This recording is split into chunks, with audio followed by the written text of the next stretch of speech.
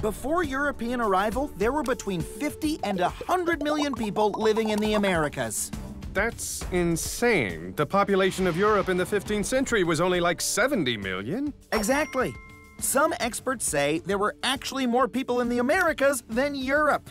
That many people were just wandering around the woods? Nope, because that's another big misconception. Lots of Native American groups actually lived in organized settlements. This is a Socotan village, a tribe that lived in the Outer Banks of what's now North Carolina.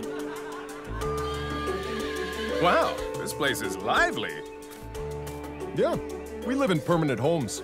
We farm large fields as a group, we save food in storehouses for winter, and trade extensively with our neighbors.